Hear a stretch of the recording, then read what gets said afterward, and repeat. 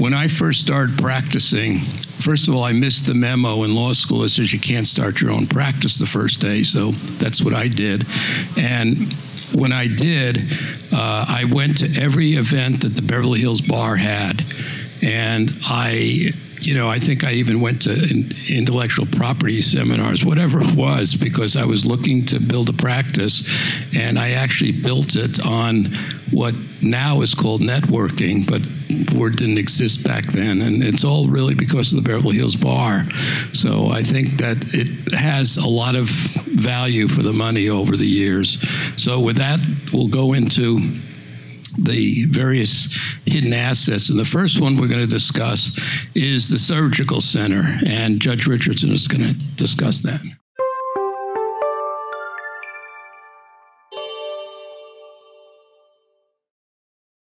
Thanks so much, Ira.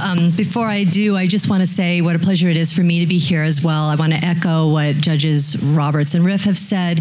I've really loved being in family law. I didn't know much about it before I started either, and it has been really a pleasure. And I've told people there's really not part of the job that I don't like. I love my colleagues. I love the cases. I love trying to do the right thing every day.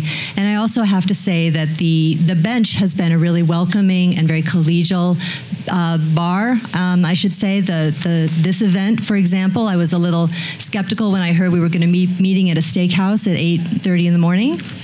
But it's been lovely. It's obviously a lovely setting to have an event, and I just want to thank the bar for how welcoming you have been to those of us new judicial officers. So with that said, I'll start off talking about the surgery center. So the hypothetical didn't really say what kind of a business it is, but it would depend on whether or not it's a corporation or a partnership. If it's an LLC or an LLP, it's going to be a different process for trying to collect a judgment. And essentially, if it's a corporation, then you have to bring a request for order for a turnover of the stock certificates, and we'll talk a little bit more about that when we go through our laundry list. Whereas if it is an LLC or an LLP, then you have to do an RFO for a charging order. And so there's two different mechanisms for that. All right, Ira. And also I wanted to mention that since Judge Richardson, and to my knowledge, the only exposure she's had to family law is when she got assigned to family law. And it's really been a pleasure working with her on this. And hopefully she's going to stay in family law after her commitment is up. That's why I'm embarrassing her into that now. Hopefully she'll stay. And that's what Judge Riff is trying to do, is keep people here. The next is the safe deposit box. There's actually two ways to go on this. There's a procedure set forth in the codicil procedure about it, using the sheriff, etc. The other way is to apply ex parte without notice for what's called a private place order for the sheriff to go into the bank and open the safe deposit box and levy on the contents. There are some judges who will say, well, there's no notice and opportunity to be heard. I don't want to do it on an ex parte basis. The problem is, if you give notice, the safe deposit box is not going to be there the next time around. So you have to sometimes educate the judicial officer if they haven't been exposed to this kind of request for relief.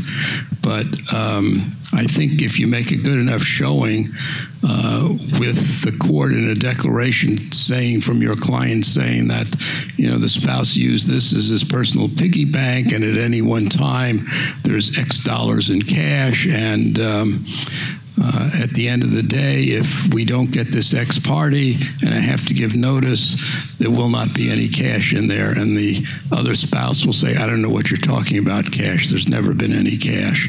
So that's one of the things you would want to try and do. It's also applicable, as you'll see when we go further on, to another one of the assets. And we're going to talk about the next item. Sure, and let me just echo what Ira just said. I think a lot of this, when you are educating the judge, is show us, you know, don't tell us that the other side is being recalcitrant. Show us, and the very effective declarations that set forth what you've already done, what you've already tried, what the other party has failed to do. Very effective when you can really delineate that. Also, we're here in a collections position, so right now we're talking about, as long as you can show there's a judgment, and this is one mechanism to enforce it, it might be different than if you're talking about at the beginning of a case, and a court might be more willing to consider it. So global text is another one of the assets that was mentioned in the hypothetical, and so it's an S corporation in California. So as long as it is licensed to do business within the state of California, then you can exercise, you can request the turnover orders for the stock certificate. However, if it is a Panamanian company, well, I guess we have the three Panamanian companies are part of that. I'm sorry. So Global Tex is a California S corporation, so that would not be a problem. In terms of the different entities that are Panamanian, for them, you have to see whether or not they're licensed to do business within the state of California. So as long as they are, then the court has jurisdiction to make an order over them as a turnover order. And if they're not licensed in California? If they're not, you have much more of a headache. There is a treaty, the Hague Convention for recognition of foreign judgments, but there's very few signatories to that. So I think this is the tricky part of this hypothetical. You do have to hire an expert in foreign law and get an attorney over in the country at question and try to levy there. Now, I was asking Ira, have you ever successfully been able to get at a corporation overseas or an account overseas? And he said, no. I should qualify that. I've never been able to do it with a California judgment. If the California judgment was domesticated in a foreign country, then it would be a different answer. And actually, it was a pension plan in Italy, and there's no exemption in Italy for pension plans. So whatever was in the pension plan, when they got the California judgment domesticated in Italy, we were able to get to it. So the same question with the bank accounts. If those are banks that are licensed to do business in California, then you can get a judgment here and then. You've got personal jurisdiction. If not, you have to go to those different countries and see whether or not you can get that money loose. Next, we're going to turn to the 65 Ford GT40. A couple things to take into account about the car. First of all, it's in Rex's father's name.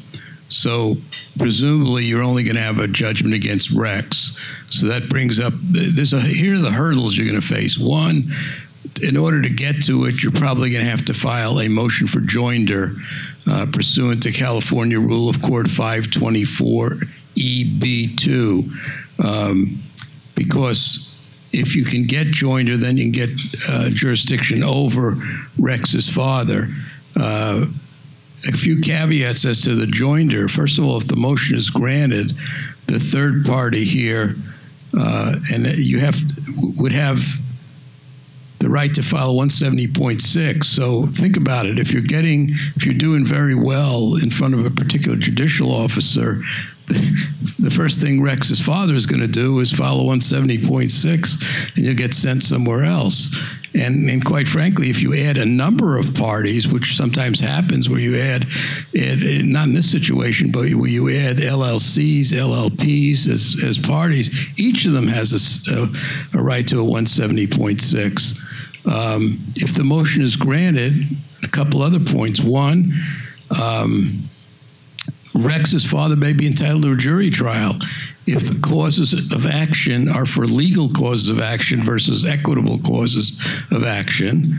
And when a party is joined, a proposed complaint is deemed filed. A lot of times I've seen the complaint, it's basically one long declaration. That's not what the complaint has to be. If you remember back in the day when you were in law school and you discussed civil causes of action, that's exactly what you have to do. You have to allege a cause of action that will sound civilly, such as breach of contract, fraud. And here's another hoop that you have to jump through. Those complaints are subject to demurs, motions to strike, and summary judgment. So these are the hoops you're going to have to overcome with the car. Let's assume for a minute all those hoops are gone. Then you have to determine whether it's going to be cost effective to do anything with the car.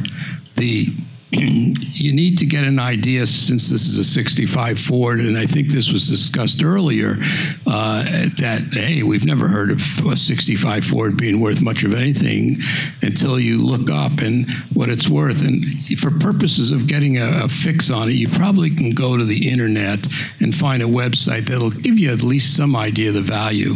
You don't have to have the exact amount, but you need to have some idea what it's worth. And then here are the other things to take into consideration. The sheriff charges, I think it's $1,500 as a deposit, and then pursuant to CCP 704010, the owner is entitled to $2,300 right off the top as an exemption. They don't have to file anything. So now you're in $3,800. So the car you're going to try and sell better be worth a lot more, or you're just spinning your wheels on it. And if you've ever been to one of these auctions of cars, the same people show up with a series of cashier's checks. They know exactly what the car is worth, and you're not going to make a lot of money on it. But then again, if it's a car like this, which I understand is worth a considerable amount of money, and you're able to finally sell it, it may be worthwhile. The other next item we're going to discuss is the large grocery store and store gift cards. This is sort of a variation on people buying cashier's money orders or cashier's checks, or full price airline tickets, which are basically worth, you can sell those too or sell them back. So this would also require a RFO, motion for a turnover order, that would be turned over to the sheriff. So those are the assets that were part of the hypothetical, and I think we're going to go into the various forms of enforcement.